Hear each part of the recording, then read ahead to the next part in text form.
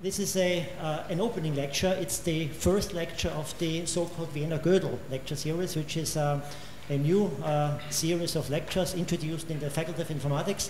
We have decided to invite once a year a key player on the international stage of computer science to share his or her profound insights with us. The purpose of this series is to show the crucial role that computer science plays in shaping and forming today's information and knowledge society and in solving its complex problems. Knuth is considered as the father of algorithm analysis. He made groundbreaking work already almost 5 decades ago on string parsing, which lays the foundations for today's modern compilers. Knuth is the rare theoretician who writes many lines of code every day. So Knuth combines in a unique way theory and practice. Knuth published a large number of important books, most notably the multi-volume work, The Art of Computer Programming. And as it was already mentioned, Knuth is the creator of the computer typesetting system TeX, which is used throughout the mathematics and computer science community, and actually it shapes the culture and our daily work. And a very special feature of all of his work is that it celebrates the beauty and elegance of mathematics and algorithms. Knuth will give one of his famous all questions answered sessions. So please join me welcoming Donald Knuth.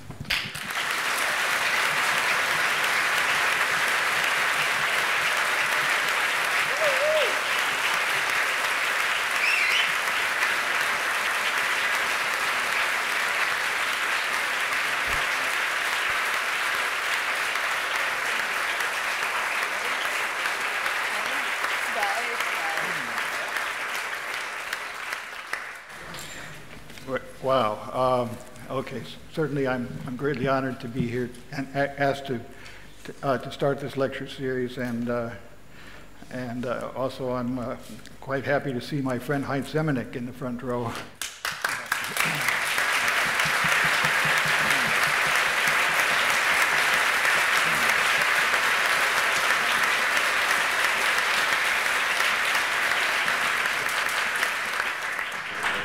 This is my first trip to Vienna, and I'm mesmerized by Vienna. A talented young person is planning to enter university, but he or she is not yet sure what to study. And that person takes studying computer science into consideration. Now, the person asks you therefore, why should I study computer science? And what are the, let's say, 3 most important things or results I can learn in doing so? What would you answer? Okay, so in the first place, computer science is different from a lot of other fields and similar to other fields in that it's really based on a person's way of thinking rather than on a person's desires and what problems to solve. There's a certain I think I learned when I was an undergraduate. There was no such thing as a computer science major, so anyway, during my freshman year of college, I saw a computer behind a glass window, and somebody explained it to me, and that clicked with me. I call that being a geek. Okay, I mean, the word geek and nerd and things are not well-defined in dictionaries yet, but geek is becoming more chic in late years, and so I have to admit that when a man in Britain 3 years ago called me Geek of the Week, I was proud. But anyway, it's something that you have then by the time you're 17 or 20 or something, or you don't. It's not something that if you just work harder, you'll be more of a geek. In my sense of having a special talent for resonating with computers, and so I look at myself as being someone who writes books for geeks. Professor Knuth, you are known for opposing software patents or intellectual property for algorithms as such. Can you give us a brief outline of your arguments? And does your position imply that open source projects should be prevalent? I believe that if software patents were prevalent in 1980 when I worked on tech, I never would have been able to do the project. Because there wouldn't have been any way to get permissions from all the kind of algorithms that go into things. So I think having too many things patented holds back all kinds of innovation, actually. And I believe that open source software has all kinds of great advantages, and the only problem that I have is that still, when I get a new computer, it doesn't work with the current graphics cards, and so I have to always buy a computer that's 2 years old. That's fine. I put tech in the public domain. But I don't issue it with the GNU public license.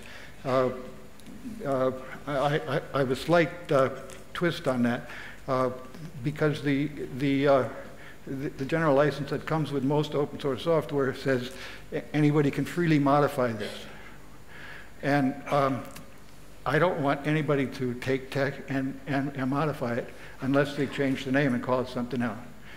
So anybody can take the code for tech and look at it and say, but it would be better if he had tweaked this one little thing. And I don't forbid that. I just say, don't you dare call this tech then. Then you make up another name for it. Because I want to have a fixed point on which people can build so that they can trust that they do something. Now, they don't have to worry when somebody upgrades tech. It never gets upgraded. It stays fixed. And I take personal responsibility for the way tech works is on the day I die, tech is frozen forever, and every bug it has is a feature. What are we really doing? Is it computer science or rather computer art, or partially translated to Greek, computer tech? The subject of my Turing lecture was this very question: what's the difference between science and art? And also then, well, there are other words that we can put in. So I looked into the thing in different languages. So similarly in German, Kunst has different meanings historically, but it tends to distinguish things that are in nature from things that are created by people. So something more artful, the less it was produced by an algorithm or by a natural process. So the things that when we use thinking, we go beyond science. But science is the things that it is knowledge that we understand enough to formulate. And to make it more precise, I say science is something we understand well enough to program, well enough to explain to a computer. And art is everything else, the things that we add to knowledge, but we don't know exactly why it's true or what makes it happen. So as science advances, you might say, well, it catches up to art. Professor Knuth, is there a result or accomplishment in computer science that someone else made, but you really wish you had made? And if yes, why do you really wish you had made it? The answer to that has to be yes. So, but no, I mean, okay. When I started writing The Art of Computer Programming, in fact, I had 0 results of my own. But my motivation was that I saw the people who they published their results, but other people were unaware of it. So there were no books about this. On the other hand, if I found 2 papers on similar subjects, there would be paper by person A and paper by person B. I found that these people were so proud of their own method that they didn't see what the advantage of the other person's insight. So I couldn't imagine person A writing a book that would fairly describe both method A and method B, and similarly for the other person. So I figured, okay, I like to write. I'd worked on on student paper and things like that when I was in college. So I said, okay, I'll write a book that is unbiased. I don't, so I didn't invent anything, but that's an advantage because then I can be balanced between, I can present both methods A and B, and I can say, I can present why B has certain advantages or disadvantages from the standpoint of A and so on. Okay, so that was my original motivation for starting to write a book. Well then, as time went on, I'm writing this book, and I'm seeing lots of interesting ideas that the authors were unaware that if you plugged in this method into this, that they could get some more results. So naturally, I started discovering things myself, and then I couldn't be unbiased anymore, and so I couldn't write a decent book anymore. But I still kept trying. I would like to ask you what big challenges in computer science or IT you see where we should be working on, so where you would wish that there would be progress, or which are promising. Computer science and biology are, to me, are where it's an explosion of important challenges all the time. What are your personal criteria for what makes a programming language beautiful? Depends on the programmer and the application. So to me, the best programming language is the one that matches the intuition of the programmer, so that you can put your thoughts down without having to translate into something that's not natural for you. But different programmers have quite different mentalities. So, I mean, some people love a functional style programming language, for example, or more declarative. Others want it to be imperative. I mean, so I can use Haskell and Lisp, but I feel a little bit like a dog standing on hind feet when I'm doing that. When I use C, it feels right, but that's not. I can't say other people are wrong. I'll do that. But when I use C++, I can't stand it. I was asked in the '60s to write a paper about design of programming languages, and I started it, and I decided that the best way to say what was a good language was to have an example of a bad language, but I didn't want to hurt the feelings of any of my friends, So I invented my own bad language. I called it BL1, Bad Language 1. And in fact, it was BL /1.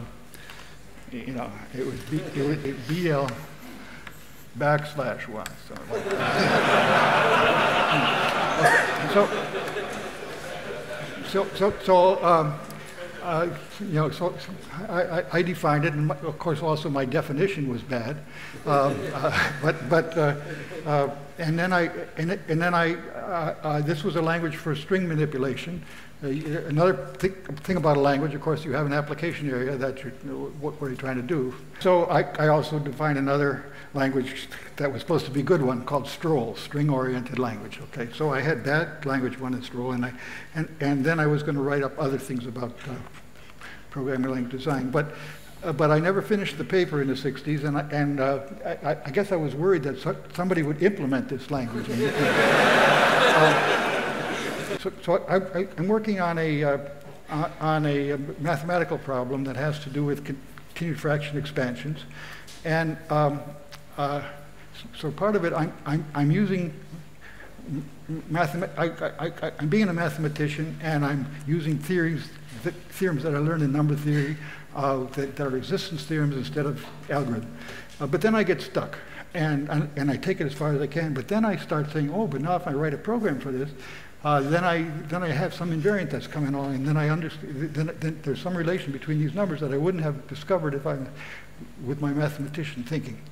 So then then my programming and my computer science training comes along, and I get the problem a little further. And then I get stuck, and so then I go back in mathematic mode, and took a little further. And in this particular paper, it went through 3 or 4 iterations where each one I could sort of feel that I was changing personality somehow. Are there any structures in mathematics or computer science that surprised you being equivalent to another mathematical structure, structure in computer science, like game of life being Turing complete, or like a finite automate is equivalent to a regular language? The more different ways you have of looking at things, the more useful the concept is. As you know, not all people could fit into this lecture room, and so this lecture is live broadcast to another room. Yeah. And the people there sent a question. Okay. It's a bit of a meta question. Meta question, well, okay. If you were a student here in Vienna, what would be your question to Donald Knuth?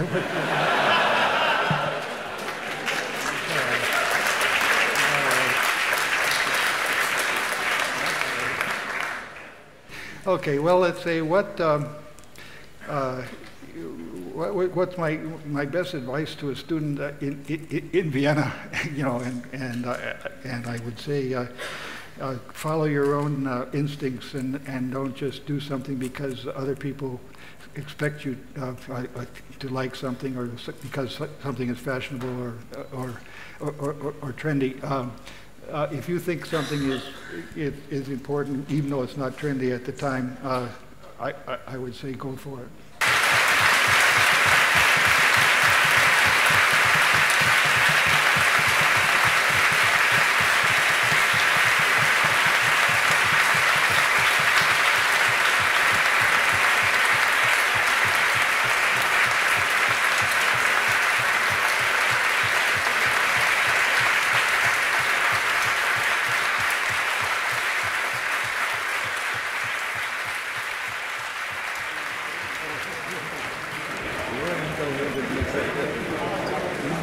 Daniel, yes, the ordinary.